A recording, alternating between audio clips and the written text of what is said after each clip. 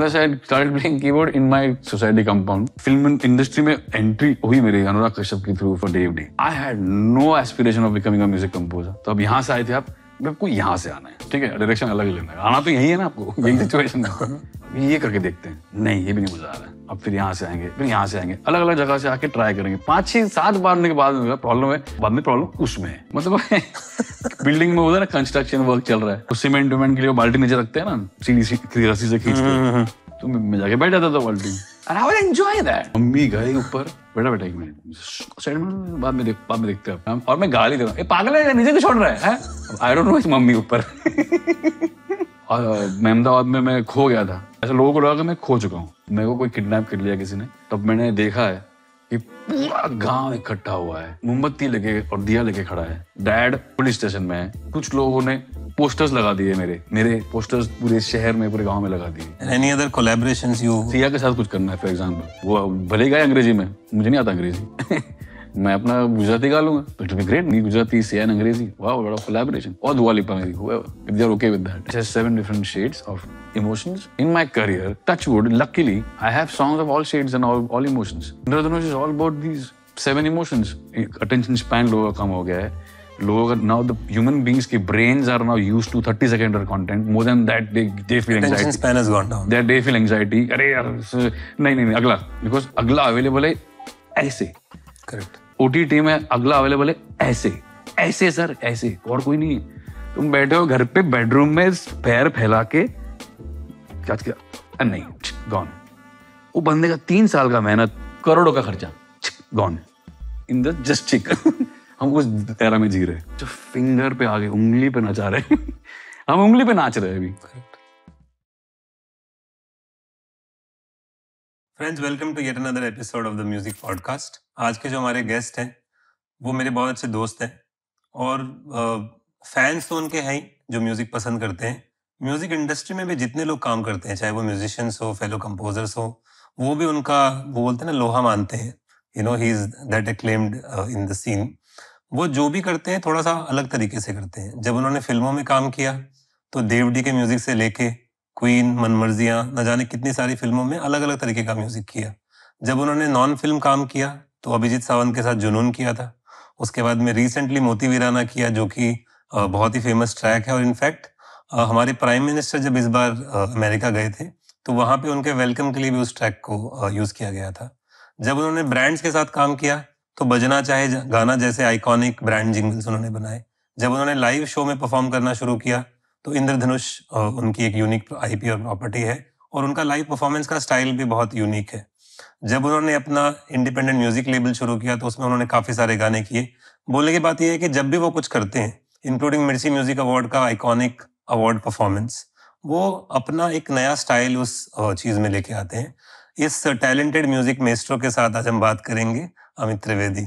क्या बात, बहुत अच्छा, थैंक यू सो मच यार। तो मजा आएगा बात करके। Will keep the flow simple, है ना।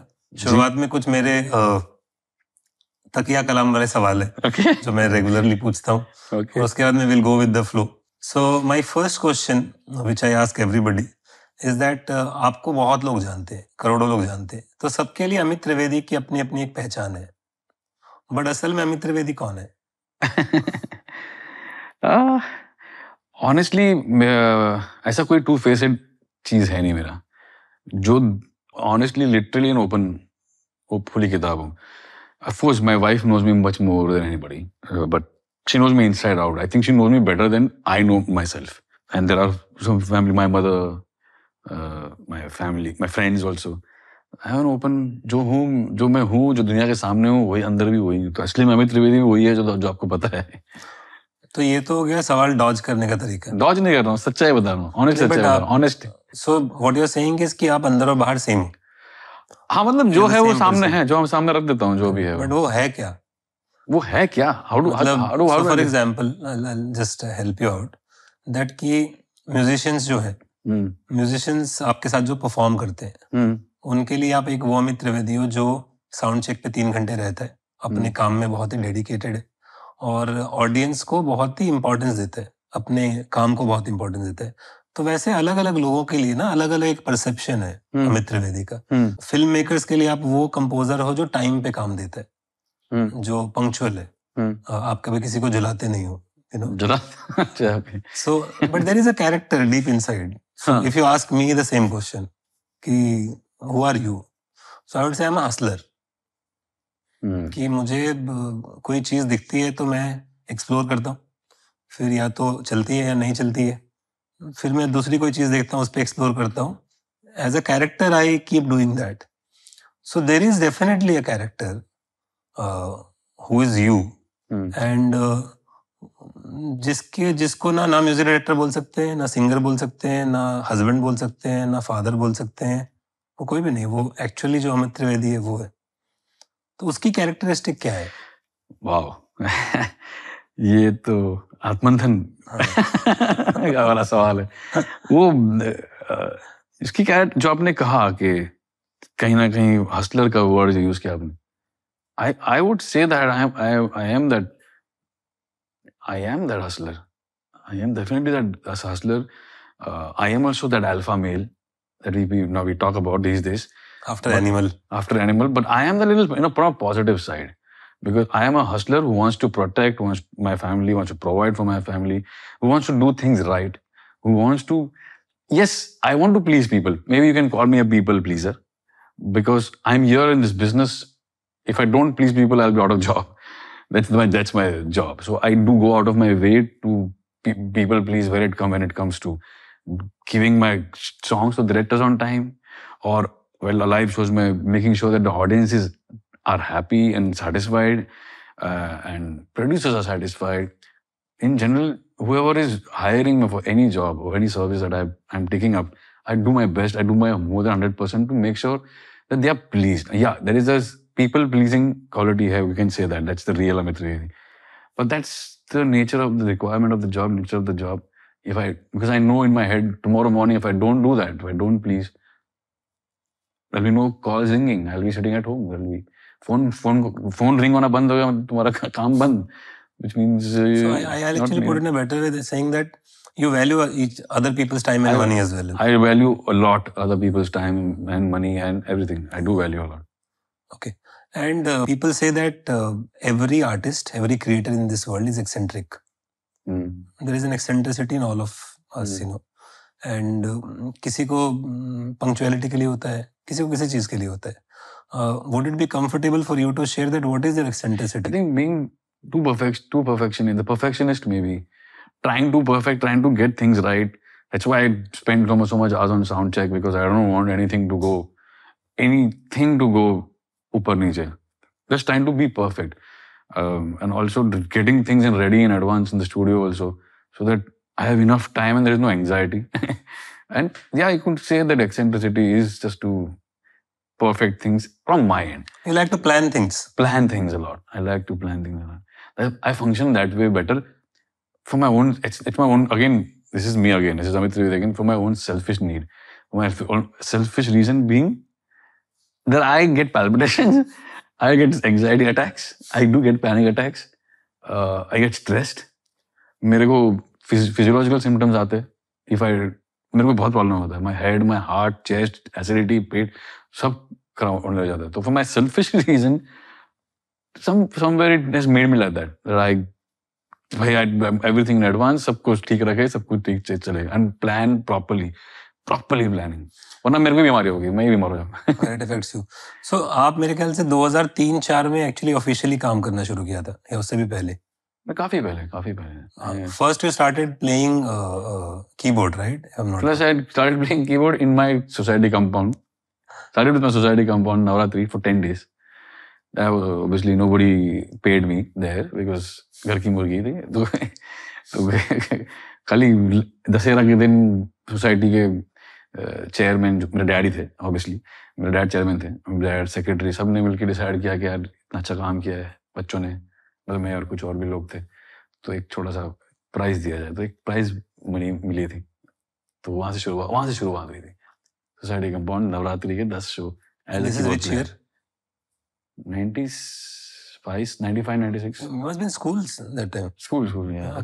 School just खत्म हुआ था. 95, 96, yeah. It's like 30 years? Yeah, almost. It's going to be 28 years, to be precise. 28, yeah. That since then I have started working. So it's been 28 years of me working. And I've done, and the best part is, you know what, Tarsame? The best part is that I feel so honored and lucky because I started doing stage, Navratris. Then from Navratris, I graduated to theatre. Theatre, I was doing some skits and some musical shows. From there, I went into plays, creating music, started composing for plays in the theatre. I did Gujarati plays. I did Hindi plays. I did English plays. From there, I again went into television. Television, I did some serials ke BGMs and stuff like that. From there, I graduated to advertising. From advertising, I went into stage again. And then into films. So I beautifully... And then in between, I think you also did Sony BMG wala... okay, yeah, album with us, Junoon, Abhijeet, Prashant Tamang's album. Prashant Tamang and Junoon album. So for a growing musician I'm talking about this is early 2090s. Abhi to itna kuch tha bhi nahi. It's a continuous transition. Continuous growth and transition, which is learning on job. Not learning theoretically, actually learning practically from these various facets of life, these various worlds of... Because everything is different. Advertising is 30 seconds, 30 seconds में सब कुछ करता है, कहना है तुमको, सब कुछ. You have to make an impact in that 20, 30 seconds. That was an amazing learning. ये सब क्या ट्रेनिंग किया है मुझे ये सब ने गढ़ा है. तब जाके जब फिल्म आई, देवडी जब आई हाथ में मेरे, Dev.D was just nothing but accumulation of all those experience, that learning that I had for 12, 14 years that I was working continuously, day and night. Great. तो अभी बहुत सारे ऐसे कंपोजर्स हैं जिनको अमित त्रिवेदी बनना है. बहुत सारे अपकमिंग सिंगर सॉन्ग राइटर्स हैं, उनको अमित त्रिवेदी बनना है. दे फील कि अब आपने 50 फिल्में की, कम से कम 30 से 40 सुपर हिट सॉन्ग्स हैं, जो सॉन्ग्स आज से 50 साल बाद भी पॉपुलर होंगे. आपने काफ़ी अवार्ड जीते हैं, नेशनल अवार्ड 2 बार जीता है. आपने बहुत लाइव परफॉर्मेंसेस किए हैं, मिलियंस ऑफ फॉलोअर्स हैं हर जगह, एंड सेटल्ड है सब कुछ. सो मेरा मतलब बोलने का मतलब ये है कि बहुत कम लोगों को पता है कि एक बार जब आदमी सक्सेसफुल हो जाता है, उसके बाद भी स्ट्रगल होती है. उसके बाद वाली स्ट्रगल क्या स्ट्रगल है? उसके बाद स्ट्रगल मतलब स्ट्रगल नहीं बोलते उसको, उसके बाद वो मेंटेनेंस बोलते हैं, which is I just don't like the word struggle because I think I have never struggled. We worked to achieve whatever we want to achieve. We worked towards it. Like you wanted to do this podcast, you wanted to create this. You have worked towards it. You've not struggled towards it. Yeah. So similarly, that way only. I have whatever aims and dreams I have. I'm manifesting that or working towards it. Right now, yes, this work when you have a name and fame that has come into your life because of your... Now this is a, sir, ये talent, ये gift है. ये मैंने मांगा नहीं था. ये जो चीज ये मैंने मांगने नहीं गया था, ये मैंने डिस्कवर खुद किया. Oh, मेरे अंदर ये talent है. Oh, I can create this. Oh, I can make this. As you go along, you kind of learn कि ये मैं कर सकता हूँ, मैं ये बना सकता हूँ. और जब बन के रेडी होता है तो इतना खूबसूरत साउंड करता है आपको कि ये मैं बना है. It's not possible. ये कैसे हो गया? Which means there is some gift from somewhere. And definitely there is a connection from somewhere. It's not me doing it. I can only create music. But the magic happens only when there is someone creating through you. And that someone is no one but universe, the God. Correct. And when your God has gifted you, and which means He's telling you, now this is your gift, honor it. So my job is to honor it. My job is to be true to it. My job is to be grateful to God every morning and tell you, thank you for this, giving me this. I will go along with this path. अब उस path में जब मैं चल पड़ा हूँ, उस path में सर सुनामी आएंगी, अड़चने आएंगी, ठोकरें आएंगी, पत्थर आएंगे, सब आएंगे, सब झेलना है, चलते रहना पड़ेगा. कुछ भी है चलते रहना पड़ेगा because there is no other option. I can't just नहीं मेरे को नहीं चलना है. I can't be a loser and just turn पे मेरे को कुछ और I can't do that. अब भाई सामने तूफान आ रहा है, तूफान को झेल के चल.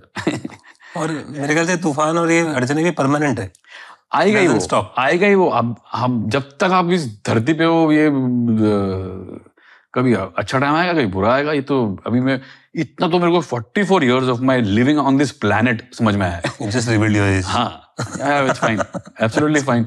44 years में इतना समझ आया कि ये प्लैनेट में तो ऐसा चलता है भाई। दूसरे के प्लैनेट में कोई और सिस्टम होगा तो पता नहीं, अपने प्लैनेट में ऐसा चलता है। मरते दम तक कुछ ना कुछ ऊपर नीचे चलते रहेगा।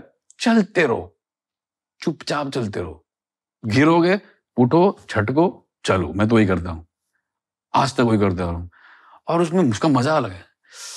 उसमें जब निकल के आपको सक्सेस मिलता है ना, आई हाय हाय, उसका जो मजा है, उसको तो look at Shahrukh Khan is I think the biggest example I have right now. I see that thing in Shahrukh Khan. Unbelievable what he's gone through, the dip, rock bottom से भी नीचे कुछ होगा तो वहां चले गए होंगे वो, and now look at him. इसका जो मजा है ना सर, इसका कोई बोलते हैं ना, success speaks more than anything else. इसका कोई है ही नहीं मुकाबला, इसका कोई सामने है ही नहीं। It's the best thing ever. Amit, आपने 28 साल का अप्रोक्सीमेटली करियर है। अभी 28 साल का करियर बहुत लंबा है और उसके बारे में आप बहुत बार बात भी कर चुके हो। मतलब I am sure every other interview you have spoken something और the other. So I want a summary of that career and I will ask you a few things कि जैसे 28 साल में आपने सबसे इंपॉर्टेंट चीजें क्या क्या सीखी है which has stayed with you forever? I swear to God, मुझे बहुत टाइम लगा ये वर्ड कमर्शियल समझने में। मुझे नहीं मानता।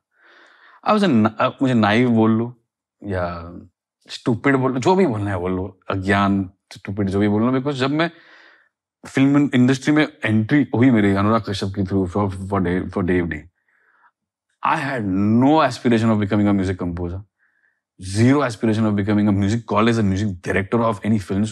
था ही नहीं, तो थॉट ही नहीं था मेरे अंदर दूर दूर तक। I just went with the flow. Things happened. I met Shilpa Rao. We jammed. Shilpa and me jammed. Shilpa met Anurag Kashyap. Anurag Kashyap sir asked her, "Do you know anybody? I'm looking for this new sound, for this Devdas and stuff like that." Well, yeah, I have a friend. Meet him. See what you feel. Casual था वो. See what you feel. She calls me. You want to meet Anurag Kashyap? Play this song. See what you feel.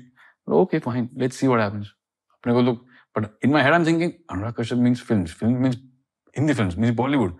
अपना तो कोई connection ही नहीं है, कोई दूर तक लेना देना ही नहीं है, और ना मेरे को कुछ मालूम है, ना मेरे को कोई नॉलेज है how that industry works, how क्या होता है, कैसे होता है। बाहर से देखते हैं सब पिक्चर है, सब ऑडियंस देखते हैं, पर अंदर जाके क्या क्या होता है have no clue, zero knowledge, zero मतलब zero, absolute zero. With this clean slate I go and meet a director called Anurag Kashyap and he tells me about the film and briefs मी इन बड़े ब्रीफ में बता देते कि ऐसे फिल्म है, ये है, वो है, और जाने बना। And I casually go home, take my 6 months. You took 6 months? हाँ। मैंने भी अपना टाइम ले लिया 6 महीना, बिकॉज मेरा कोई एस्पिरेशन था नहीं फिल्म कंपोजर बनने का या म्यूजिक डायरेक्टर बनने का। ये हो गया, but something just happened. Something just happened which is not in a control. We just go with the flow. The flow took me there. This was the flow written by God, maybe some script. I just kept making songs. After 6 महीने के बाद मैं भूल भी गया था, गाने बना लिए थे। मैं सोचा कि गाने अगर सर को नहीं अच्छे लगेंगे तो मैं इंडी कहीं यूज कर लूंगा, कोई और कर लूंगा, इंडिपेंडेंट में यूज कर लूंगा, कुछ अपना कर लूंगा। And I was that casual and easy in my head. But Shilpa said, "Let's meet him. It's been 6 months now. You have made something." I have some 6 songs, 5, 6 songs. Then he came. Anurag Kashyap sir came to the studio. He loved it so much. He loved it so much that he said कि next day come for narration. अब narration क्या है मुझे नहीं मालूम, ठीक है, मैंने कभी नहीं देखा। मेरे लिए नरेशन क्या होता है, शिल्पा नरेशन क्या होता है? बोले फिल्म का नरेशन होता है, फिल्म को नरेट करेंगे तुमको। ओ हाँ, चलो नरेशन के लिए गए। अगले दिन स्क्रिप्ट हाथ में आई, पहली बार स्क्रीन प्ले क्या होता है वो समझा। ओ, हम जो टीवी में पिक्चर में देखते हैं, वो this is how the process is, this is how the it's created of. So it was a fascinating world, it was a new world, beautiful world, fascinating. मैं पेज बाय पेज टर्न कर रहा हूँ और सिर्फ fascinate, अच्छा ये ऐसा होता है, कमाल है यार। It's a fascinating beautiful world, exciting, मतलब सब अलग लगता है, कोई नया है कुछ दुनिया। और मैं फिर अपने हिसाब से जितने मेरे को जो मेरे को आता है, जो मैंने सीखा है, मैं अपने हिसाब से वो म्यूजिक कर रहा हूँ।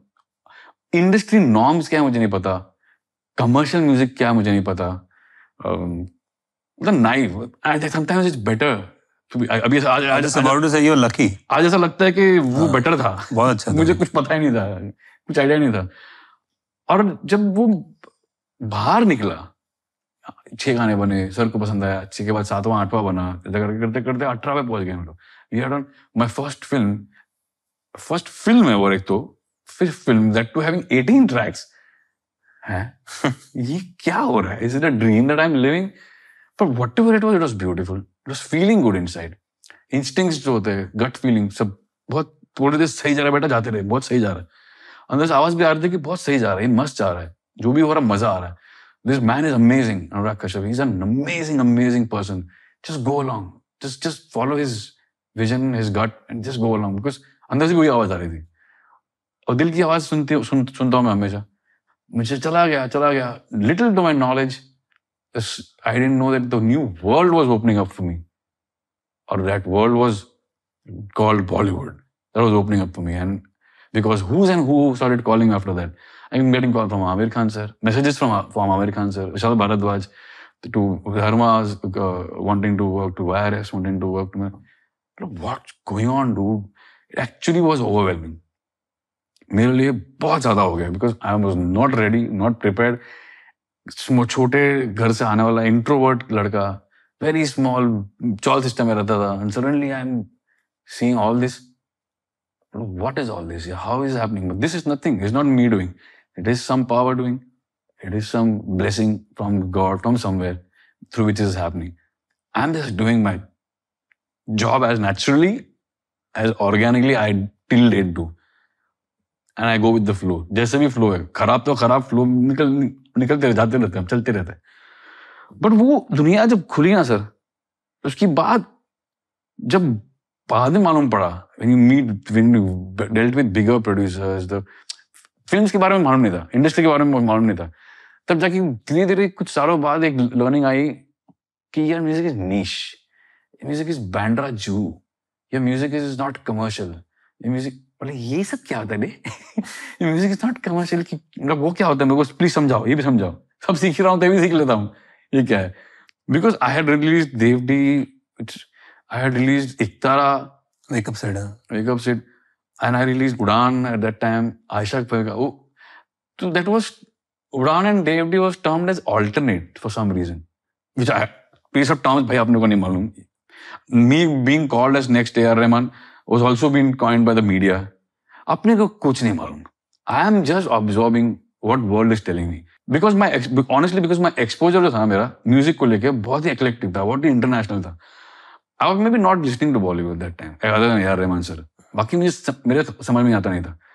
You want to connect with what resonates with you, right? True. So A.R. Rahman sir's music somehow resonated with me. I only go with what resonates with me. ये बंदा का काम मेरे साथ कनेक्ट कर रहा है, रेजोनेट कर रहा है, मेरे दिमाग के साथ, मेरे दिल के साथ बात कर रहा है कुछ, वो वहीं चलता हूँ. बाकी नहीं कर रहा है, मैं उस पर I don't look down or anything. I just don't dwell into it. I just dwell into it. तो उस टाइम पे नहीं कर पाया था मैं पूरा. पर बाद में मेरे को मालूम पड़ा कि नहीं बॉस, इसका मतलब ये होता है कि कमर्शियल म्यूजिक करना पड़ेगा, which means what is going on, you have to do that. वो सीख, एक नई सीख आई जो मुझे समझ में आई, जिसकी वजह से थोड़ा सा बदलाव आया मेरे म्यूजिक में, बिकॉज बाद में समझ में आया कि no, oh, this is the business, oh, अच्छा, this is how the game works. If you are not catering to the masses, if you're not catering to the majority, then you'll be out, because business works like that. The whole business का base ही वही है, whether it's film, whether it's music, whether it's songs, वही है. धीरे धीरे समझ में आया सर. I'm very honestly मैं कन्फेस करता हूँ, मुझे बहुत टाइम लगा समझने में, और बाद में समझ में आया. अभी कुछ साल पहले समझ में आया. So I'm working towards that. That's learning I've heard from the professional front.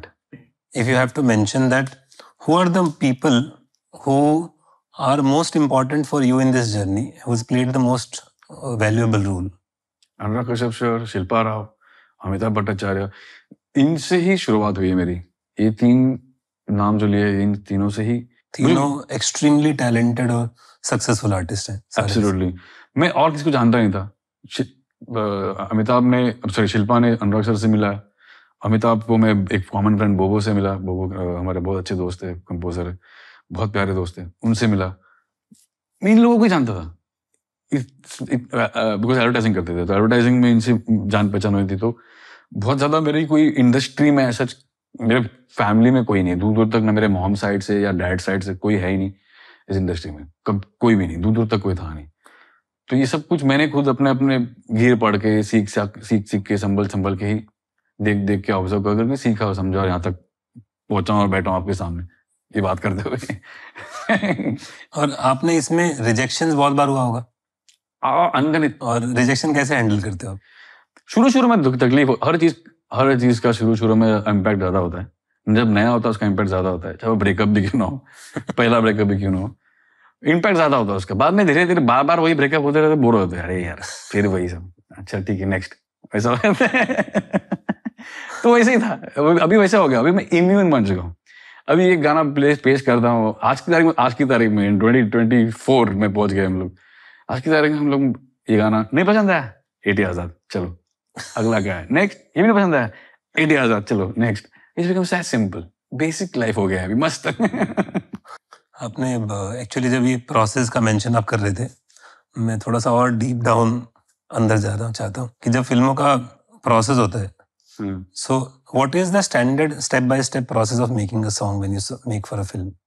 Does it start with a briefing, then scratch? So मेरा ना बहुत रैंडम है, I don't have a fixed one. I have done अलग अलग process से मैंने काम किया। टचवुड माता जी की ये गिफ्ट है, देन है कि ऐसा कोई किसी तरह से भी गाना बन जाते हैं, कहीं से भी बन जाते हैं, तो अलग अलग प्रोसेस से किया है। जो कॉमन प्रैक्टिस है, जो मेजॉरिटी जो प्रैक्टिस रहती है कि एक सिचुएशन आती है, I read scripts, I have scripts पढ़ता हूँ, नरेशंस लेता हूँ, अभी सीख गया हूँ। पहले अभी समझ में आ गया कि हाँ कमर्शियल लर्निंग है ये, स्क्रीन प्ले क्या होता है पता है, नरेशन क्या होता है पता है। Then next process after you've read the script or taken the narration, the next process is to jam with the director. And now most beautiful process is that the director, lyricist and composer, these three people is what everything comes out of these three people. The film music or OTT content or anything that any cinema, creative, anything cinema related music that comes out of these three people's beautiful creative jamming process. But ये हर बार ऐसा होता है? अब तक तो ऐसे ही है, हाँ, हर मतलब बीच में बाद में then labels and actors, labels, producers, वो लोग आ जाते हैं तो वो फिर खिचड़ी होता है, then it's a different ball game, then we are talking about it's a separate, that's a separate thing, because that's all commerce, that's all hates and वो अलग दुनिया है। पर I'm talking pure creative, और beautiful creative process जिससे खूबसूरत चीज निकल के आती है, जो कभी नहीं हुई है, जो बहुत सुंदर है, जो नहीं है, जिसके अंदर भी पोटेंशियल है सुपर डुपर हिट होने का, स्ट्रॉन्ग पोटेंशियल होता है, जिसके अंदर भी वो छुपी हुई होती है अंदर, बट कभी कभी इनसिक्योरिटीज टेक ओवर, कभी कभी I don't know what ever is the reason, मैं वैसे कहा है ना, मेरा नया हूँ ये सब में, तो उसके बाद से either then when the director has given the brief and the vision and everything is done, then it's me and the lyricist who can just sit in isolation and jam. Either तू कुछ दे पहले या तो मैं कुछ दूं, ऐसा है, गिव एंड टेक, कौन देगा पहले। तो मतलब देखो, जिसको इंस्पायर हुआ, जिसको जल्दी पहले इंस्पायर हुआ, मुझे कुछ सूझा, I will send it to you, तुझे कुछ सूझ रहा है, you send it to me, और if I have some beautiful eureka moment, struck हो गया, कुछ ब्यूटीफुल आ गया ऊपर से, आमद हुई ऊपर से, I will send it to you. और आपका कोई आइकॉनिक सॉन्ग जो आपने एकदम फास्टेस्ट बनाया है, फट से ऐसा बन गया है? सब सारे iconic song, best of the albums have been done in shortest of period time. The moment you take too much time will go over. ऐसा बनना चाहिए। कला इन 3 days, Queen in 5 days, तो full album. Queen album was made in 5 days? 5 to 6 days max. Kala in 3 to 4 days. Jubilee in 8 to 10 days. कुछ तो 12 गाने थे, 12 गाने थे तो 8 to 10 days. Kaipoche in 1 week, just less than a week. जिसमें बहुत ज्यादा टाइम लगा, उसका कुछ नहीं हुआ। How do you handle when you have like crazy creative differences? मतलब आप गाना दे रहे हो, बाउंस हो रहा है, दे रहे हो, बाउंस हो रहा है, फिर मैंने वो थ्योरी निकाला कि ये सिचुएशन है और मैंने उस सिचुएशन के लिए मेरा पहला खूबसूरत इंस्टिंक्ट दिया है और मैंने डाला है उधर, और हुआ डायरेक्टर ने, किसी ने, जो भी है, नहीं मजा आ रहा, ओके फाइन, तो सेम सिचुएशन तो सेम ही है, तो अब यहाँ से आए थे आप, आपको यहाँ से आना है, ठीक है, डायरेक्शन अलग लेना है, आना तो यही है ना आपको, यही सिचुएशन है, अब ये करके देखते हैं, नहीं ये भी नहीं मजा आ रहा है, अब फिर यहाँ से आएंगे, फिर यहाँ से आएंगे, अलग अलग जगह से आके ट्राई करेंगे, 5-6-7 बार के बाद में प्रॉब्लम है, प्रॉब्लम उसमें है, तुम्हारे में नहीं है।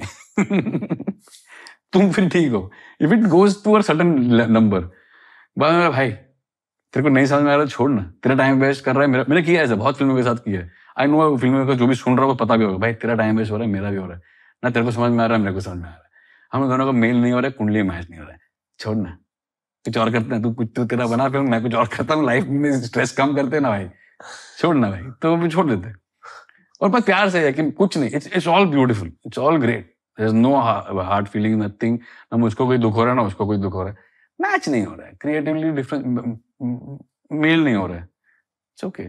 बट सबसे इंटरेस्टिंग स्टोरी कौन सी है स्टूडियो की, गाना बनाने के टाइम, कुछ भी अगर आपके दिमाग में याद आ रहा हो?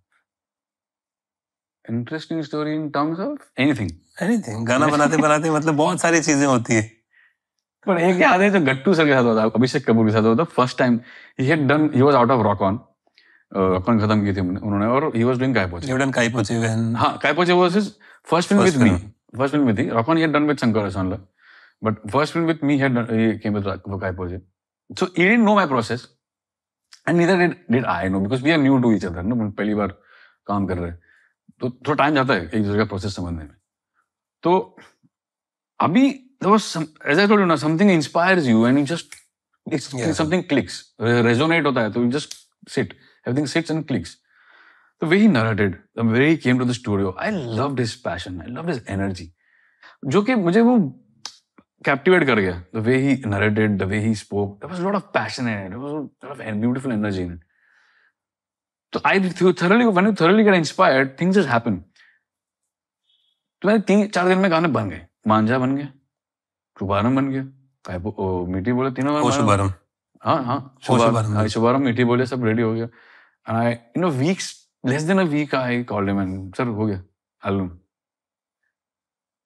no he doesn't know how to now I am not that, I told you I am too naive to, बाद में एक हफ्ता तो किसी कंपोजर के साथ ऐसा होता है कि एक हफ्ता तो गाना जब वो बोलते हैं कि हाँ हो गया, उसके बाद फाइल भेजने में लगता है, आपने एक हफ्ते में अब तो मेरे को नहीं मालूम था कि you have to wait and term I'm not saying this is the right process, this is the right process, जो हो गया वो हो गया, it's आमद हो जाती है, there is no calculation, ऐसा कुछ है नहीं, हाँ, फॉर्मूला है ही नहीं, तो मेरा हो गया, and that he was like, यार ये Manish the UTV producer, he told me, अरे he's thinking to चिपका के दे रहा है, too good to be true, अरे चिपका वो क्या होता है, I didn't even know that, चिपका के दे रहा है मतलब क्या होता है, मतलब तू इतना फटाफट करके दे रहा है, तो हो गया, तो आया, तो तुमने एक इतना जबरदस्त ब्रीफ दिया, जबरदस्त नरेशन दिया, इंस्पायर हो गया आदमी, निकल के आ गया कुछ, he bounced it, he said no, I don't want, he's not working hard, अभी इसलिए he's not working hard, मेरा ऐसा नहीं है, तो मैं क्या इसका क्या करूं अभी, ये कोई अलग ही गूगलिंग गिर गया मेरे पे, I have worked hard to create this, it's just scratches, just see if you like it or not, yeah it's great, but ऐसा थोड़ी होता है, तो he's thinking कि something better will come, एक हफ्ते में सही ये आ गया है, तो क्या होगा अगर ये बहुत टाइम लगा, तो ऐसा नहीं होता, करेक्ट, ऐसा नहीं होता, बहुत टाइम लगने के बाद कुछ नहीं होता, जो फर्स्ट इंस्टिंक्ट होता है, when you're truly inspired, when you're truly, there is something very strongly speaking to you, अंदर से आवाज आती है, and that first thing that you come out, bring out, instinct, that is it, full stop, वो पूर्ण विराम है, उसके ऊपर नीचे फिर तुक्काबाजी है, फिर कुछ लगा नहीं लगा तो लगा, नहीं लगा तो नहीं लगा, ऐसा है, and then later on मेरे को नहीं मालूम क्या करूँ अभी, यार ये सही नहीं कर रहा है, वो कोई कॉन्फ्लिक्ट, सडनली कुछ एक थोड़ा सा कॉन्फ्लिक्ट अजीब सा हो गया था माहौल between me, Abhishek Kapoor, Gattu and Manish, and after 3 days, यार he calls me in the morning, यार मेरे माइंड से ट्यून ही नहीं जा रहा है, तूने भेजा है वो, मैं सो के उठ रहा हूँ, नींद में भी वही चल रहा है, सो के उठ रहा हूँ वही चल रहा है, I told you sir, that's it, this is it. मैं अब जब बता रहे थे ना, सोच रहा था कि अगर हम लोग ऐसा सोचें एग्जाम्पल के लिए कि डॉक्टर के पास गए, डॉक्टर को आधे घंटे अपने बीमारी के बारे में बताया, बस वाले गोली लो ठीक हो जाएगा। तो ऐसा लगेगा कि अरे ये आता है या नहीं आता, इसको इसने सुना है या नहीं सुना। It's like that kind of a feeling that you come with a preparation, यार इतना टाइम तो लगेगा ही। होता है और कोई उससे अच्छा कर दे तो it's doubtful at that time. उसके मेरे को भी सीख मिले ना, उसके बाद जैसे कोई ब्रीफ आता है, मैं 1 महीने तक फोन नहीं करता। भले ही मेरा 1 दिन में हो गया था, अगले दिन हो गया होगा, अच्छा गाना रेडी है, चलो छुट्टी पे चलते हैं।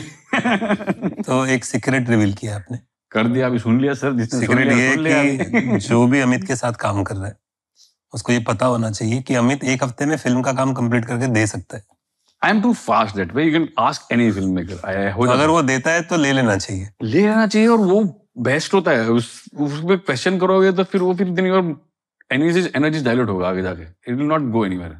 और आपको इन पूरी जर्नी में सबसे ज्यादा काम करके किसके साथ मजा आया? मतलब डायरेक्टर भी बोल सकते हैं, लिरिसिस्ट भी, सिंगर भी, प्रोड्यूसर भी, मिक्स मास्टर इंजीनियर भी, अलग अलग कैटेगरी के जितने भी लोग हैं जो आपको लगता है अलग अलग लोग का अलग एक्सपीरियंसेस है। मतलब who are the best people you worked with in this journey? Wow. There might be a lot. We can just mention a lot of people, of course. Yeah. I love everybody that I've worked with, all filmmakers, but obviously I'll take Anurag Kashyap's name. Why? Sure. Because I started off with him. I was a clean slate, and it just the whole world opened up because of him. Till date, he's my man. You've done some crazy projects. Bombay, right? Manmarziyan. Yeah, almost Pyar with DJ Ma was, I personally love it. I don't know, people did not buy it so much. For what reason, I don't know. But we were targeting Gen Z. Maybe we failed because we were 40 plus year old trying to create music for 16-year-olds. So maybe that could... Story was that. Story was about 2 twin couples, 16 साल 18 साल के बच्चों की story थी, picture की. So we were trying to create that. Sometimes I hit, sometimes I miss. It's okay. That's life. But I enjoyed. I all enjoyed working on Dave D like crazy. Enjoyed working on Bombay like crazy. Like enjoyed never before. I've seen you working and you were so in love with Bombay in the process. Love, pure love. Manmarziyaan, pure love. Almost प्यार DJ मोहब्बत, pure love. इतना मजा आता है. तो मैं तो sir को बोला, सर हिट फ्लॉप चला नहीं चला भाड़ में गया. ये जिंदगी ये जीते, बनाने का जो प्रोसेस है इसको जी के मरते हैं लाइफ में. इसका कोई वैल्यू नहीं है, इसका कोई पैसा मतलब कुछ किसी के दाम भी लगा सकते नहीं है, इसका कोई वैल्यू नहीं है. ये करते रहते साहब, कीप टेलिंग हिम 4 साल 5 साल में मत आओ, जल्दी आओ, तब तक कि आप हम जैसा जवान थोड़ी हो रहे, बूढ़े हो रहे, खत्म हो रहा है सब. Okay, so apart from this एक बार थोड़ा सा बचपन में जाते. अब थोड़ा सा पता चला हम लोगों को कि आप बचपन में बहुत बदमाश थे. बहुत ज्यादा. बहुत ज्यादा. तो कोई बदमाशी याद आ रही है जो मतलब? अरे बहुत है सर, मेरा क्या है, मेरे तो बहुत चित्तरे पड़े हैं, मुझे तो बहुत प्रॉब्लम हुए, बहुत इश्यूज हुए, घर वालों को बहुत इश्यू, मम्मी के मतलब इतना रोते हुए देखा है. ऐसा क्या करते थे? कुछ भी करता था, जरा रैंडम किड आई वाज.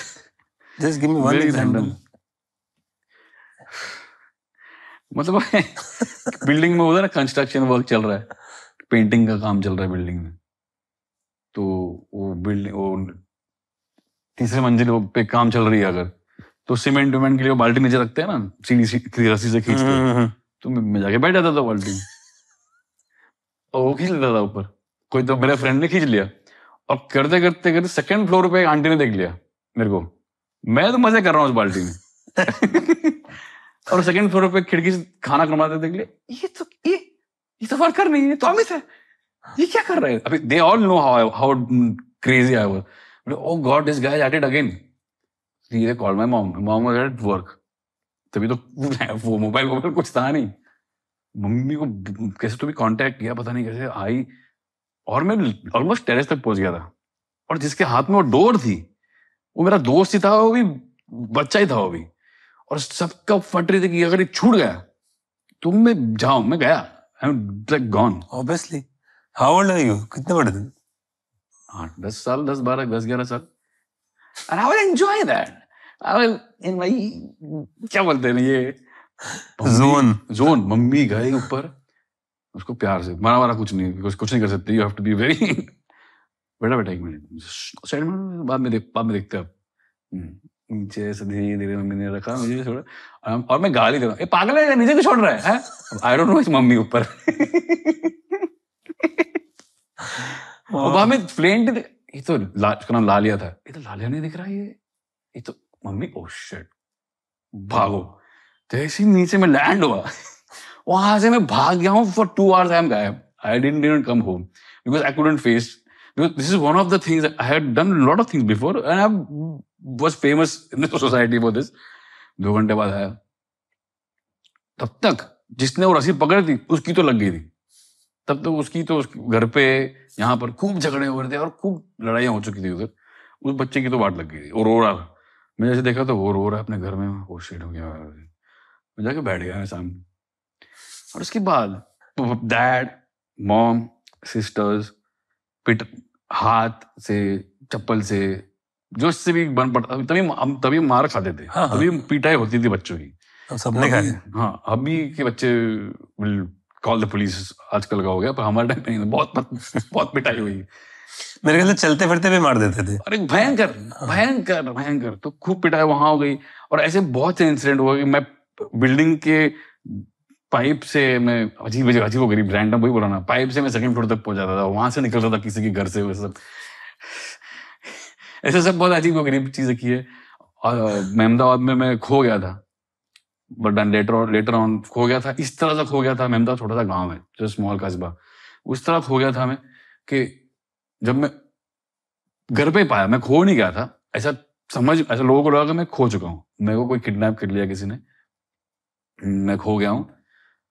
और जब मुझे होश आया रात के 11:30 पौने 12 बजे, तब मैंने देखा है कि पूरा गांव इकट्ठा हुआ है, मोमबत्ती लेके और दिया लेके खड़ा है, सब लोग मेरे प्रे कर रहे। डैड पुलिस स्टेशन में है, जो फुआ है मेरे वो अस्पताल में ढूंढ रहे, कुछ लोग रेलवे स्टेशन पे है, कुछ लोग भोंगा लेके रिक्शा में अनाउंसमेंट कर रहे, कुछ लोगों ने पोस्टर्स लगा दिए, मेरे पोस्टर्स पूरे शहर में, पूरे गांव में लगा दिए। तो आप ऐसे कहाँ छुप के बैठे थे कि किसी को? माले में सो गया था। किसी को मालूम नहीं था, मैं तो सो गया था। हुआ ये था कि छुपा छुपी खेल रहा था मैं बचपन में मेरे भाई के साथ, कजन ब्रदर के साथ छुपा छुपी खेल रहा था।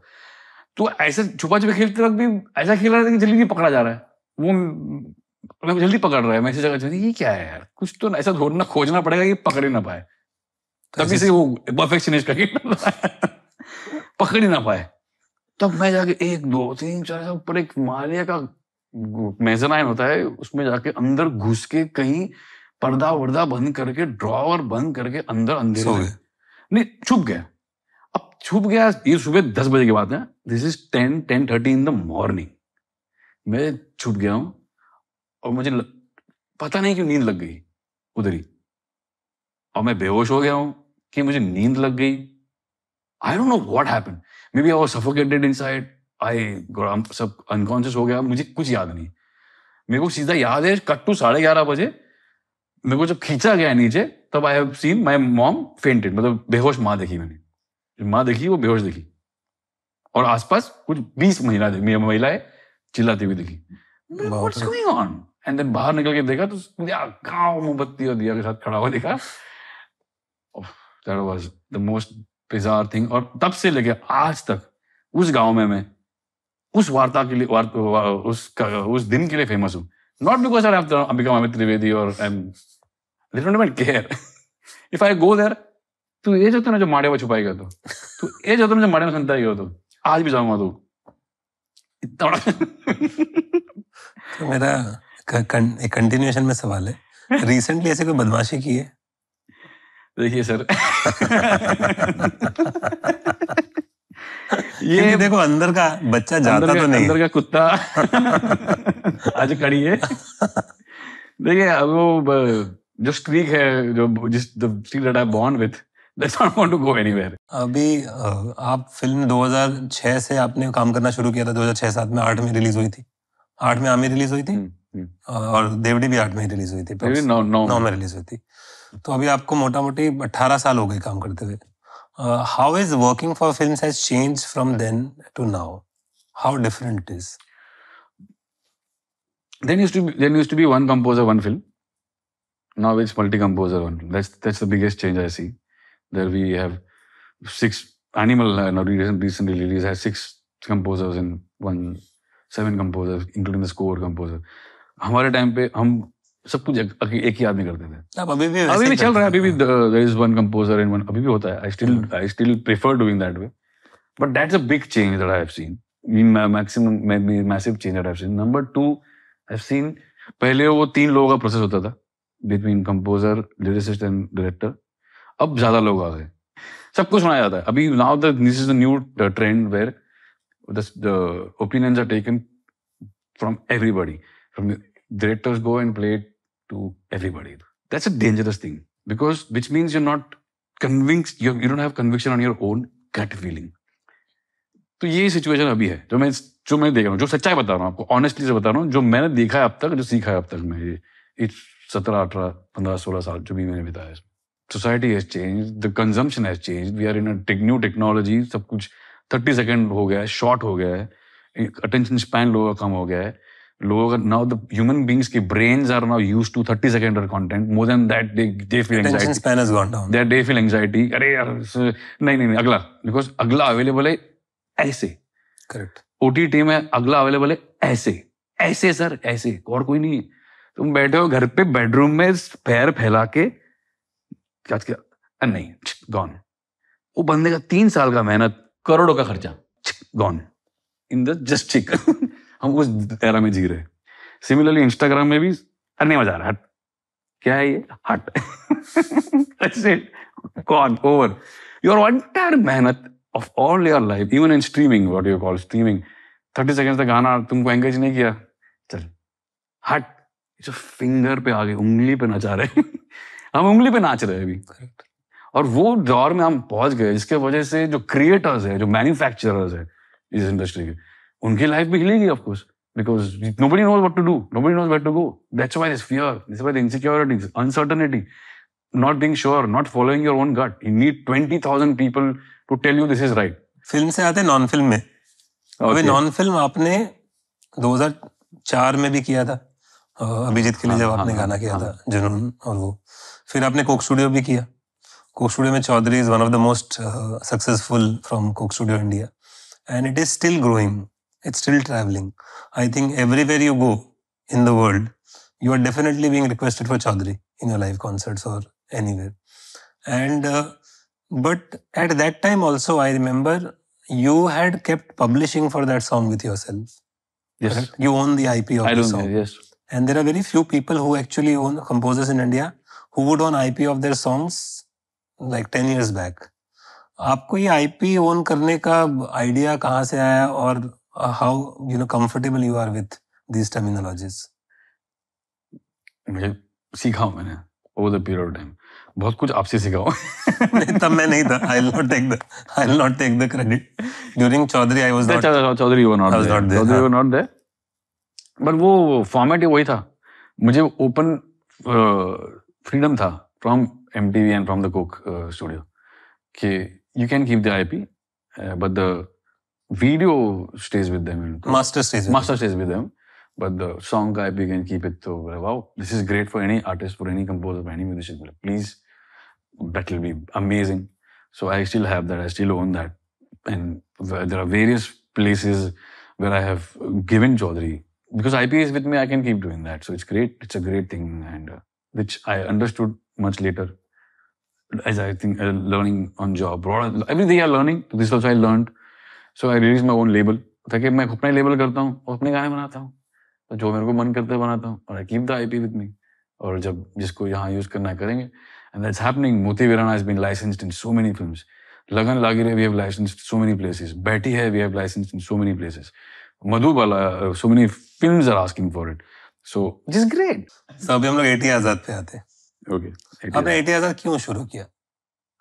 What was the thought behind it? सब इंडिपेंडेंट मुझे पहले से, मैंने कहा ना, शुरुआत में before meeting Anurag Kashyap, I was wanting to do independent only. अभी तो मैंने जुनून किया था अभिजीत सावंत के साथ, और उसके बाद प्रशांत तमंग, और उसके बाद कुछ और भी कुछ लोग थे, सोनी के साथ ही मैंने काफी सारे किए थे. तो वो एक, और खुद का ही इंडिपेंडेंट करने की मेरे को पहले से ही बहुत इच्छा थी, समहाउ एक एस्पिरेशन था इंडिपेंडेंट करने का. बिकॉज बहुत चैनल भी, MTV ये सब देखते थे बचपन में। तो वो देख के यार किसी दिन हम भी ऐसा कुछ, नॉट कॉपिंग एनीबॉडी, जस्ट एक इंस्पिरेशन हाँ, इंस्पिरेशन कि भाई ऐसा कुछ करना चाहेंगे। Film was never the case, तो उस पे काम शुरू कर चुका था मैं, but then this happened, films happened, as I said, it just took me in that direction. और वो डायरेक्शन में जो घुस गया और देवली के सक्सेस के बाद इतना ह्यूज सक्सेस मिला, तो इट 10 साल निकल गया मेरे, मुझे मालूम नहीं पड़ा। इतना बिजी हो गया मैं, बिकॉज ऑफर्स पे ऑफर्स, फिल्म पे फिल्म, तो ये बैक बर्नर पे रह गया। ये जो ड्रीम था, इतना बचपन का जो ड्रीम था, वो बैक बर्नर पे रह गया, पीछे रह गया। फिर 2018 में मेरे को चमका वापस, मेरा भाई जिस चीज के पथ पर निकले थे वो तो छोड़ा है पीछे हम उसका क्या करेंगे? उन्होंने नहीं, ऐसा नहीं चलेगा, उसको भी करना पड़ेगा। पर this is me talking to my self, पर वो तो मस्त चल रहा है, ये तो मस्त चल रहा है फिल्म, अरे चलने देना इसको। पर वो तो अब पहला ड्रीम है ना भाई तेरा, असली चीज है यार, कर वो भी, दोनों कर। क्या है इसमें, दोनों दोनों कैसे होगा भाई? वो डर, अभी भी डर है, वो डर, फियर था, दोनों जगह पे पार कैसे रखूं? करना तो है वो, because that's my age old dream यार, I want to honour and fulfil my dream. दोनों कैसे करे? अरे कर दिखा जाएगा, मजे ले वही बोलता रहता हूँ, मस्ती कर, ठीक है।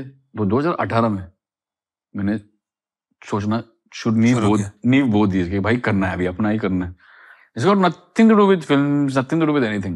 It was just my age-old dream which I wanted to fulfill. फिर काम पर कैसे करें, क्या करें, कैसे करें, तब जाके आइडिया आया, तब जाके आप भी मिले, बहुत लोग मिले जिन्होंने आइडिया दिया कि लेबल कर सकते हैं। Now it's possible. Now we can do.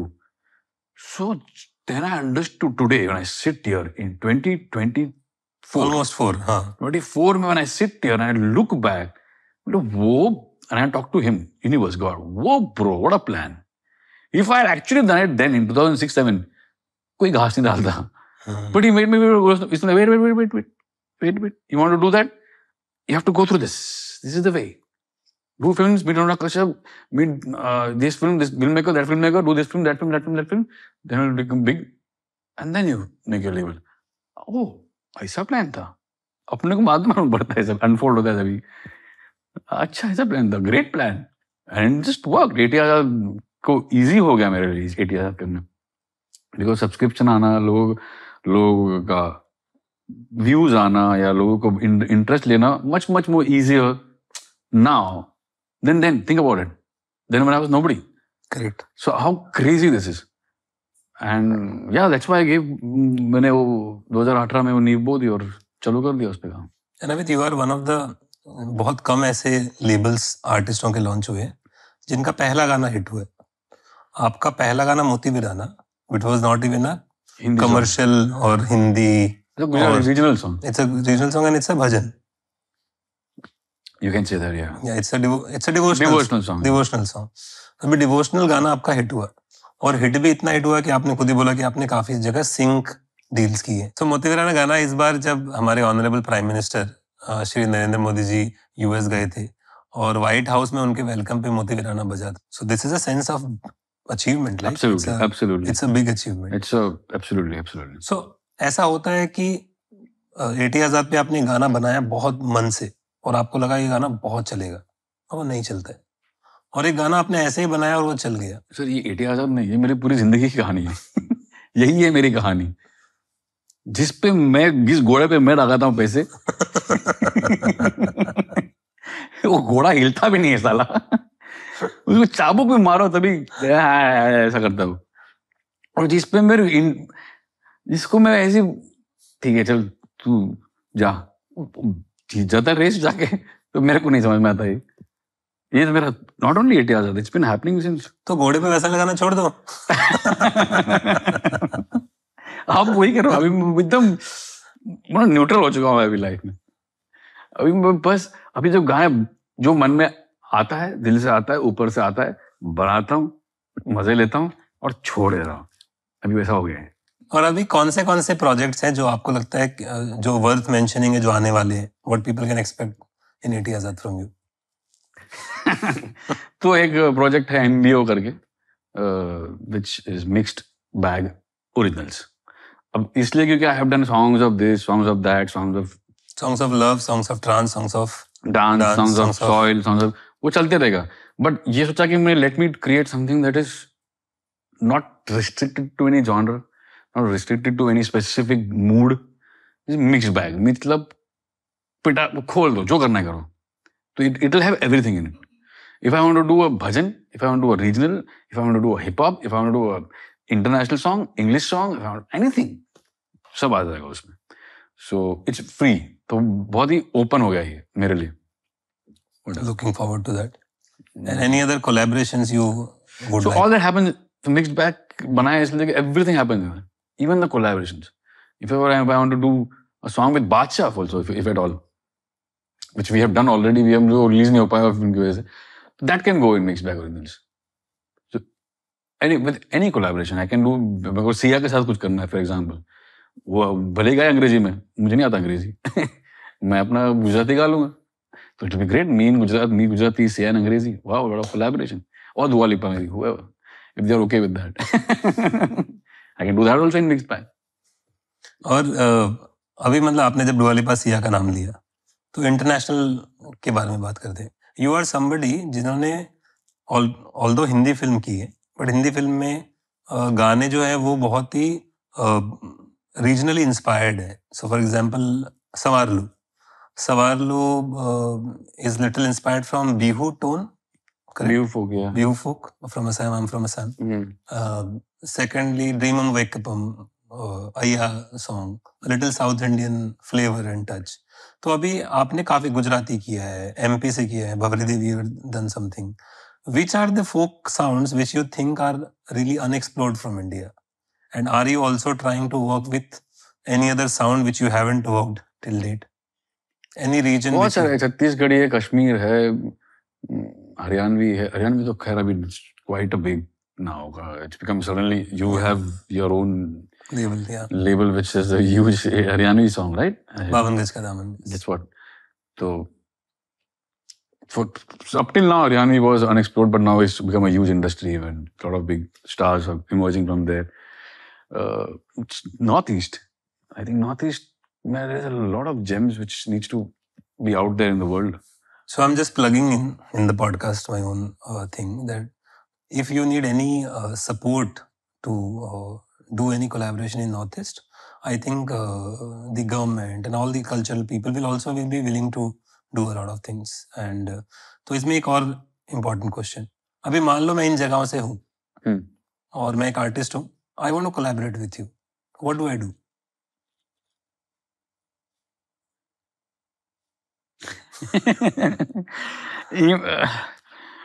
What is the right way so that I don't disturb you, but I still want you to hear my music, and if it connects with you, then maybe something happens. So email IDs are there through which one can send a demo. Whatever, if you are a composer, singer, lyricist, folk artist, whatever you are, and related to music.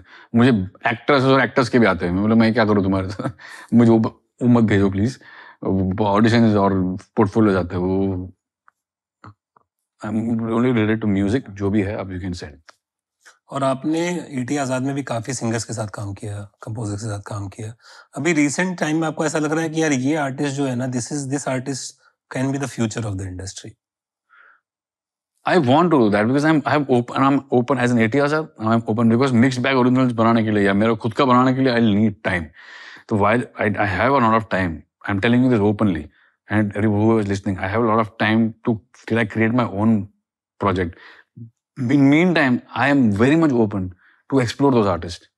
Whoever has that great, beautiful song, voice, whatever it is, if it connects with me, resonates with me beautifully, I'm ready to release. I'm ready to collaborate, I'm ready to work with him, sign up, do whatever it takes in India.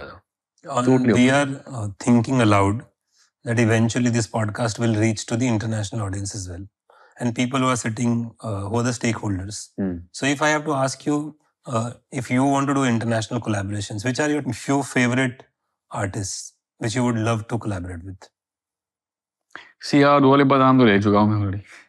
ऐसे because that collaboration has to be with its Coldplay also, whether if it is Ed Sheeran also.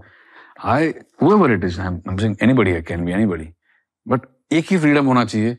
You do your thing, I'll do my thing. And then together we gel. Maybe something might come out. Good. And ऐसा कोई artist है India में जिसके साथ आपको अभी भी काम करने का मन है या अभी तक आपने नहीं किया? अभी तक नहीं किया. हाँ. मैंने हरियाणा साहब के साथ काम नहीं किया. रूप कुमार जी के साथ काम नहीं किया. I just love these two singers. I would love to someday. Please make a song in 80 Azaad for them. हाँ, no.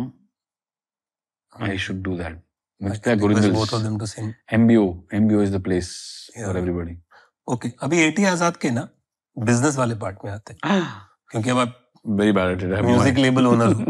आपके हिसाब से क्रिएटिव आदमी सर, क्रिएटिव आदमी हो. बट सर आप बिजनेस आप घुस गए ना, आप परफेक्शनिस्ट हो, आपको सब कुछ पता होना जरूरी.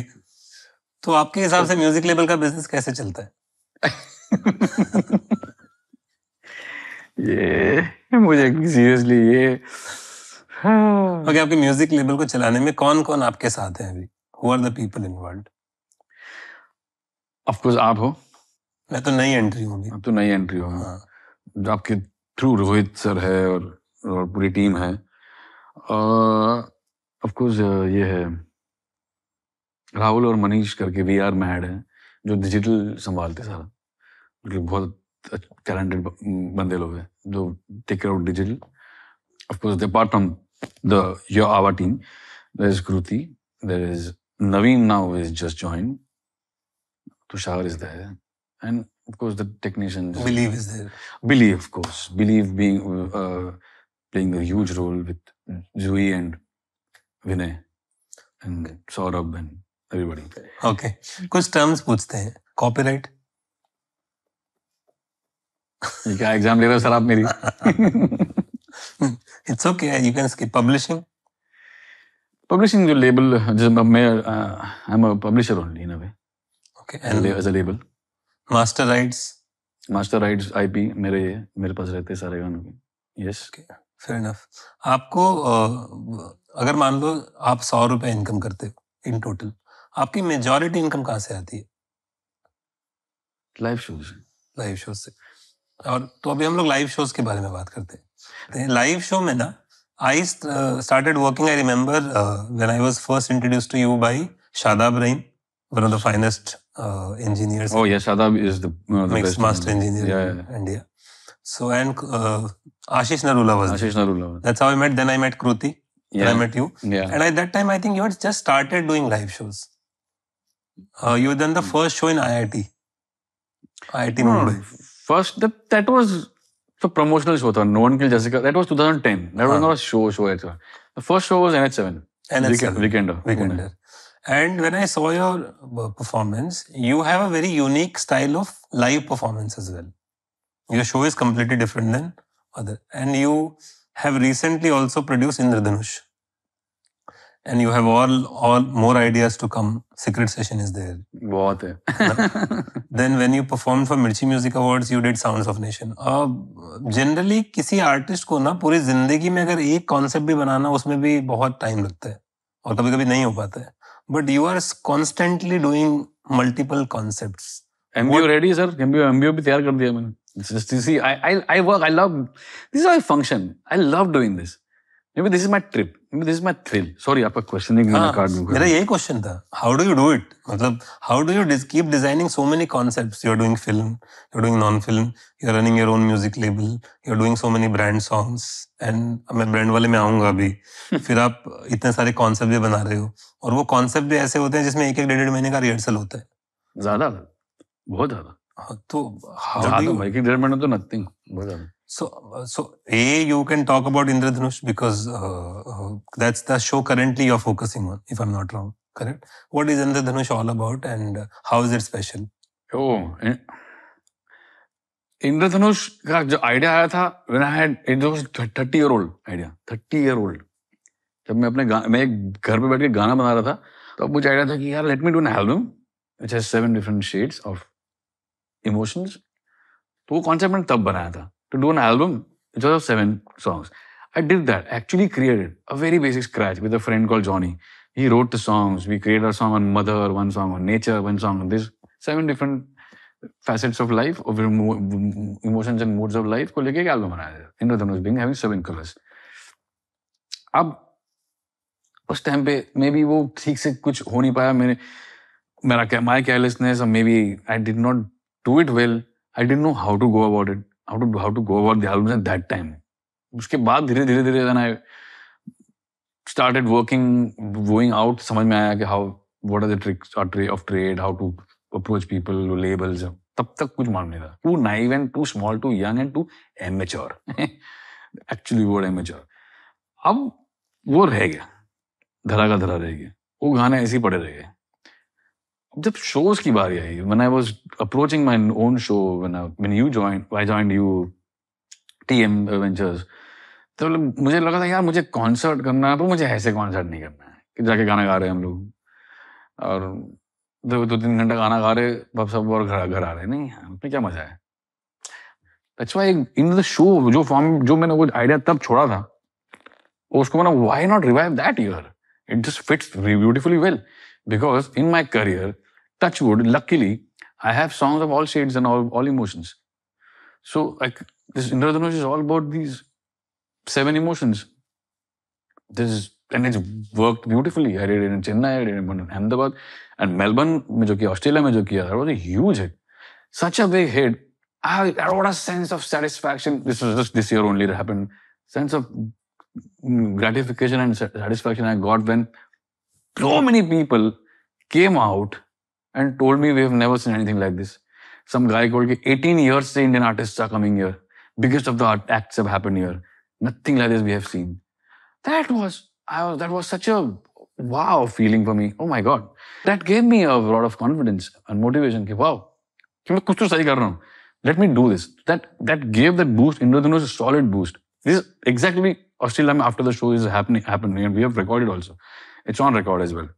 मेरे ख्याल से मैंने बहुत लोगों के साथ काम किया है. आपके शोज सिर्फ लाइव परफॉर्मेंसेस नहीं है, वो एक्ट है. Act is like Indradhanush. Like movie. Indradhanush, I made it like a movie only. Yeah. It's 3 hour 15-minute show, sir. In Australia में हम लोगों ने 3 घंटा 15 मिनट या 20 मिनट का कुछ किया. That's the length of the show, including interval. There's an interval also. True. It's like a movie, watching a movie. It's not a concert. And that really resonated well with the audiences. Went mad. It was beautiful. तो अभी जब आप live shows करते हो, you travel a lot. आपकी कोई tragic, embarrassing या funny incident है लाइव शो में जो आपको याद है? इलाहाबाद, यस. इलाहाबाद में कोई कॉलेज में थे हम लोग एंड उस कॉलेज में हमने जैसे परफॉर्म करना शुरू हुआ, I've never seen such sort of darkness and tension in the energy, the dark and very uneasy kind of energy in the crowd. I've never seen any concert. मैं पहली बार देखा मैंने वो. And I'm seeing there's something off here, something terribly off here. Because बीच में बैठे हुए थे the teachers and principals and the administrators of the school, the college and everything. Left में supposed to be women, the girls, which were like 5-6. Hardly anybody. 5-6 लड़कियां होंगी. Otherwise, in normal circumstances, thousands रहते हैं. Correct. Thousands रहते हैं. ये तो 5-6 थे. और इस तरफ देखा तो it was sea of boys, sea of men who were, I don't know, drunk or what, I don't know. There was hooliganism at its peak. यहाँ पर उस right hand side corner पे there were gang wars happening, people fighting. We are singing here. And हम लोग देख के थोड़ा musicians हम लोग देख के disturb हो रहे हैं क्योंकि gang wars हो रहे हैं, उधर fights हो रहे हैं. पीछे की तरफ लोगों को उछाल के फेंका जा रहा है. एक बंदा उड़ के जा रहा है इधर से उधर. दूसरा बंदा उधर से उड़ के जा रहा है इधर. But आपने शो किया उस? There were cops who were not ready to help. There were bouncers who said we are not going anywhere. We are not doing this. Now the bouncers and cops had हाथ ऊपर कर दिया. अब हम लोग बहुत डर गए थे. हम लोग बहुत अनसेफ फील कर रहे थे. मैं बोला यार ये शो तो मुझसे नहीं होगा यार. बहुत ज्यादा अनसेफ और अनईजी फील हो रहा है यहाँ पे. This is not the environment one should create for anybody. And then of course I came. कैसे तो भी करके हमने वो शो फिनिश किया. बहुत अलग से राइट हैंड साइड से कुछ बंदे लोग मेरे बेस प्लेयर को इस तरफ बेस प्लेयर होता है, कीबोर्ड प्लेयर होता है, बेस प्लेयर होता है, उनको उन पे वाटर फेंक रहे हैं और गालियां दे रहे हैं, गंदी गंदी गालियां दे रहे हैं फॉर नो रीजन। वो बेचारा इग्नोर कर रहा है, वो फोकस ही नहीं कर पा रहा है बेस बजाने में क्योंकि उसको गालियां आ रही जा रही है, गंदी गंदी माँ बहन की गालियां आ जा रही है, बंद करो ये वो what ever that it is. Now हो सकता है कि you not enjoying the show, that's one thing, fine, you not enjoying the show, that's when I learned one thing, that's when I learned one thing कि audience is ruthless. अगर उनको नहीं पसंद आया, तुम एज एन आर्टिस्ट तुम नहीं पसंद आ रहे हो, they won't care who you are, they won't give a damn, they'll just boo you down or hoot you down or just do this। तब से मैंने कसम खा ली कि भाई ऐसा शो बनाऊंगा मैं, ऐसा एक्ट करूंगा मैं, ऐसे करूंगा कि एक कौवा भी ना हिले। 3 घंटे का शो था, 3 घंटे तक कौवा भी ना हिले वहां से, और एंगेज रहे वो लोग और किसी को बोर ना हो, because that became as a challenge to me कि यार ये क्या चक्कर है इस तरह से। Of course there was a bad behaviour, but then since then I have taken up that challenge उस दिन के हादसे के बाद, और वो and I am succeeding in that. So live show जब आप करते हो, कोई ऐसा रिचुअल है आपका शो के पहले, दैट समथिंग यू डू? सुसु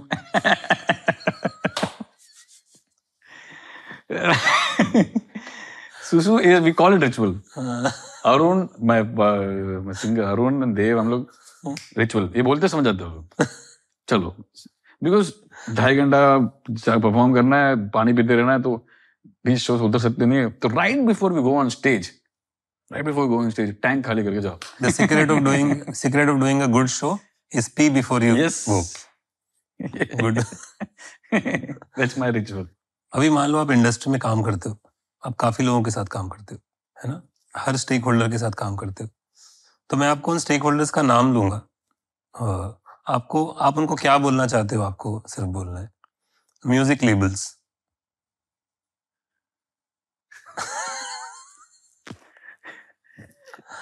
take risk.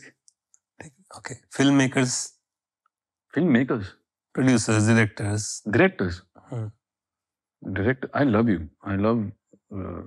My heart goes out. Directors, it's a tough place. Tough to be directors. Yeah. Okay. YouTube. Work on algorithm.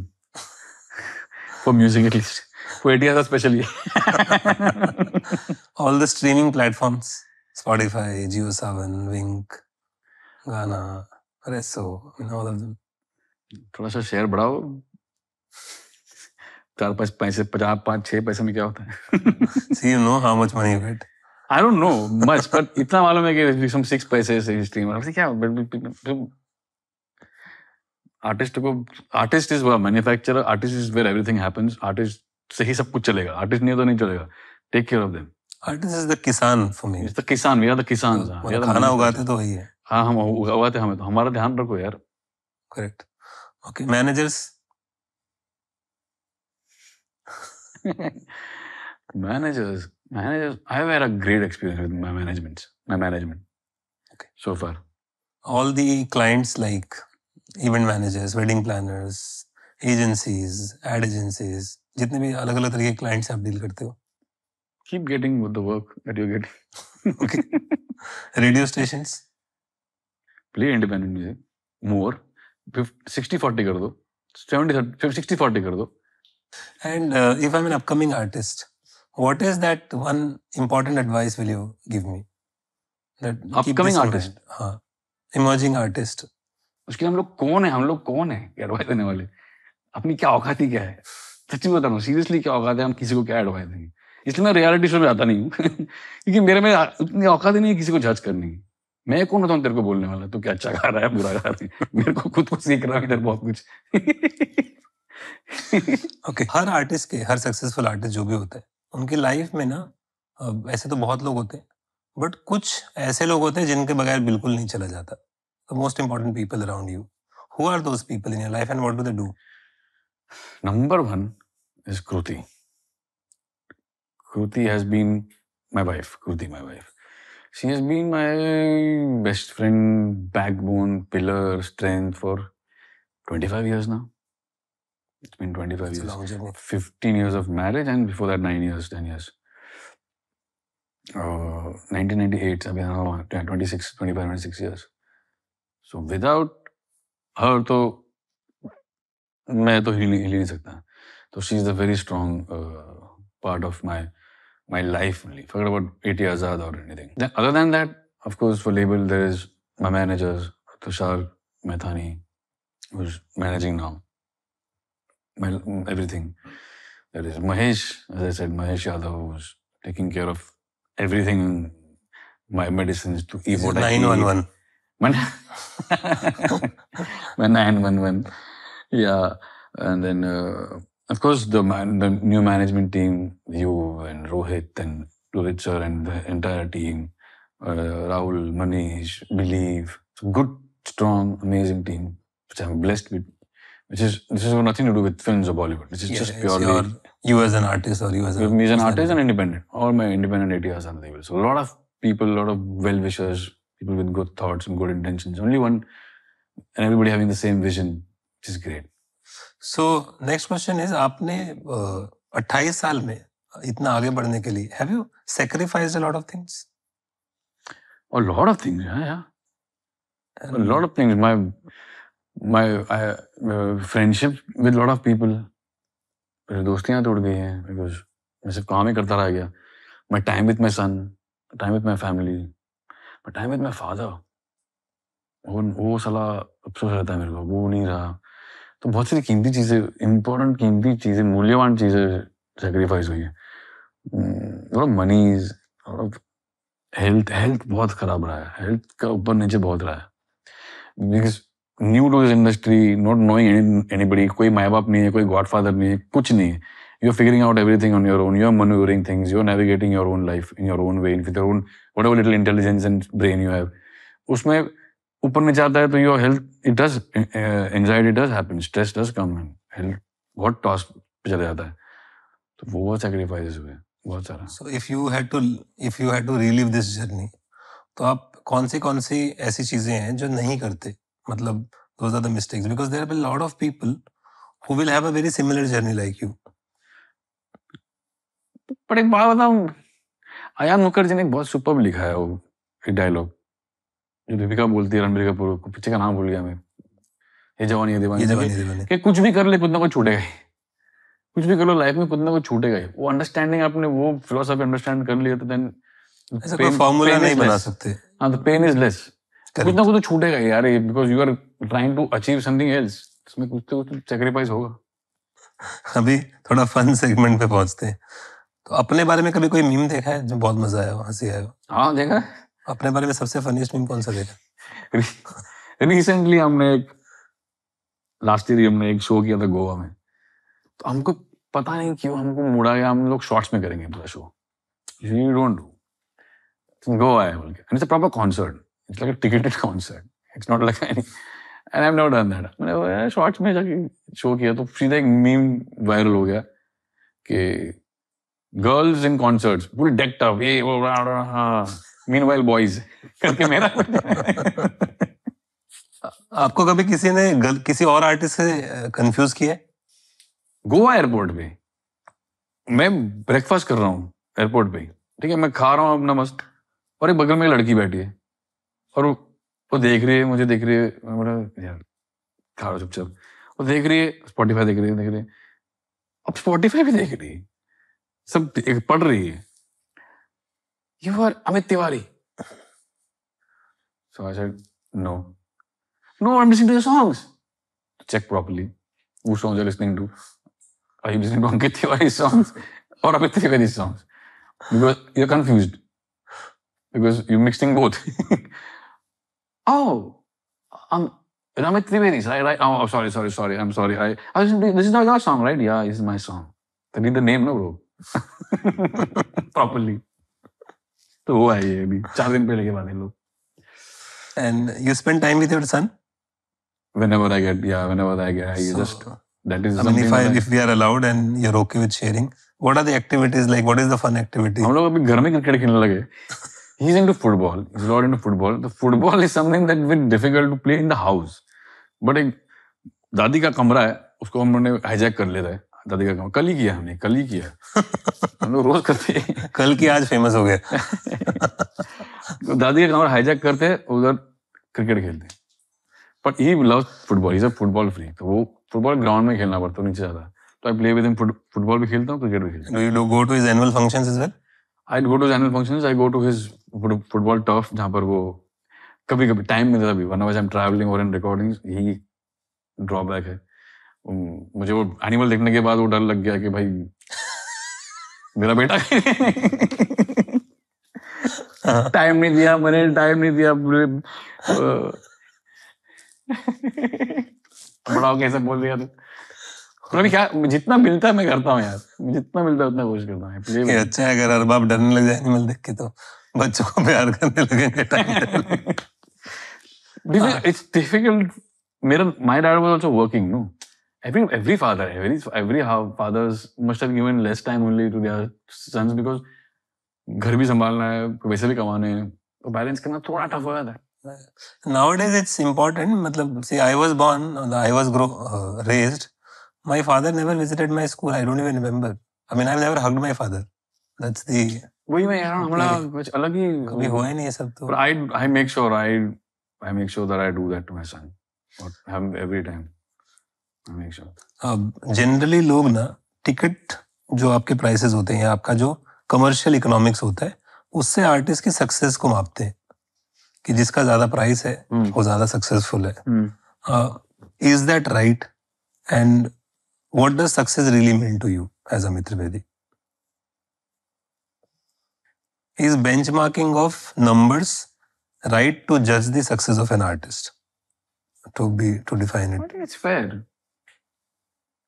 because see, मेरे को इतना पता है ये इंडस्ट्री का फंडा, चाहे तुम एक्टर हो, सिंगर हो, डायरेक्टर हो, प्रोड्यूसर हो, कंपोजर हो, लिरिसिस्ट हो, कंटेंट क्रिएटर हो, पॉडकास्ट मेकर हो, तुम कुछ भी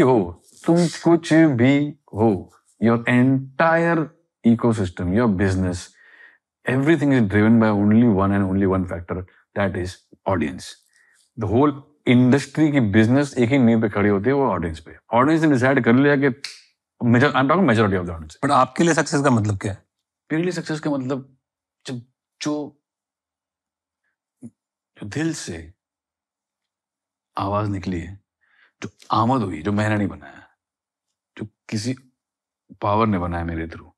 अब जब वो मैजिक ऊपर से आता है और कुछ ऐसा बनता है कि मैं खुद अक्का बक्का हूं, oh my God, that is the biggest parameter of success. कि यार ये चीज से बढ़कर ही नहीं है कुछ. अभी बाहर जाके क्या होता है इसके साथ मुझे नहीं मालूम. इसके हिट होता है, फ्लॉप होता है, that's not my concern only.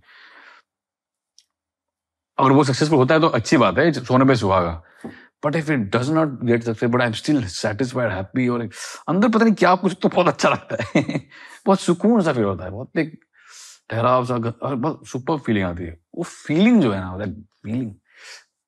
वो फीलिंग के लिए जीते हैं भाई, वो सक्सेस है. Okay. और आपने मिक्स बैग ओरिजिनल के बारे में बताया. आपके फैंस और क्या क्या देख सकते हैं इन दिनों में आपके साथ? क्या क्या चीजों पे काम चल रहा है आपका? डिवोशनल है कुछ, back to devotional. That's where I started off with songs of faith. I did 5 devotional songs. मैं कहता आप भगवान राम पे भी कुछ कर रहे हैं. राम पे भी है और भी है. मतलब devotional has been my jump start to my AT Azaad career, to my AT Azaad journey. उसी से शुरू हुआ. मोती वीराना is my biggest song. So I'm again going back to devotional. A lot of devotional songs we will be doing on AT Azaad. Next bag originals है. I also want to do the duets. Duets also is in my mind. That's also I want to, because I love lot of beautiful singers, lot of amazing voices जो हमारी industry में है. आखिरी सवाल, when you look back at your journey eventually, तो आपकी जो legacy है, आप क्या चाहोगे कि लोग आपकी लेगेसी को कैसे याद रखें? That's a good one. Like how any stalwarts I remember. I want to be that. I remembered today. Whether it's बाड़ी रमन साहब, मदन मोहन साहब, जितने भी हुए कंपोजर्स, स्टॉलवर्ड्स, बस उसी श्रेणी में मेरा भी नाम अगर लिया जाता है, सौभाग्य होगा मेरा. I'm sure लिया जाएगा. बेसिक रिक्वायरमेंट्स है, कुछ नहीं. Thank you Amit. Wish you all the best for this.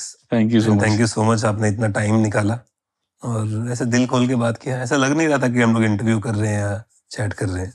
हाँ, ऐसा लग रहा है कि हम लोग मिले और बातें कर रहे हैं। हाँ, बहुत मजा आया, मतलब I had a lot of fun.